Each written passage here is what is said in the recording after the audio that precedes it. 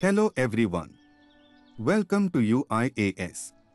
Today we will discuss about ICON mission. ICON mission. National Aeronautics and Space Administration, NASA, as ICON mission.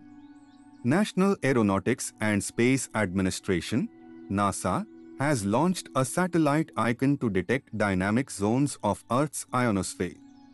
The Satellite Ionosphere Connection Explorer, ICON, was launched from an aircraft over the Atlantic Ocean near the Florida coast.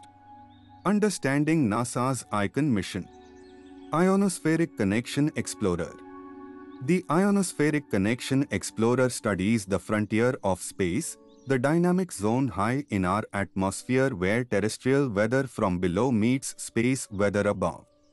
In this region, the tenuous gases are anything but quiet, as a mix of neutral and charged particles travel through in giant winds. These winds can change on a wide variety of time scales due to Earth's seasons, the day's heating and cooling, and incoming bursts of radiation from the sun. This region of space and its changes have practical repercussions. Given our ever-increasing reliance on technology, this is the area through which radio communications and GPS signals travel. Variations there can result in distortions or even complete disruption of signals. In order to understand this complicated region of near-Earth space, called the ionosphere, NASA has developed the ICON mission. To understand what drives variability in the ionosphere requires a careful look at a complicated system that is driven by both terrestrial and space weather. ICON helps determine the physics of our space environment and pave the way for mitigating its effects on our technology, communications systems and society. What is ICON mission is about? The ICON satellite will study the Earth's ionosphere.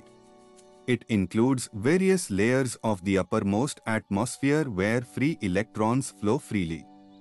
The ICON mission is the 39th successful launch and satellite deployment by Pegasus rocket. This mission is operated by the University of California. It was originally planned to launch in late 2017 but delayed due to the problems with the Pegasus XL rocket. It is equipped with 780-watt solar arrays to power the instruments. Thank you everyone. Do subscribe to this channel. Use code SPLIVE to join Unacademy.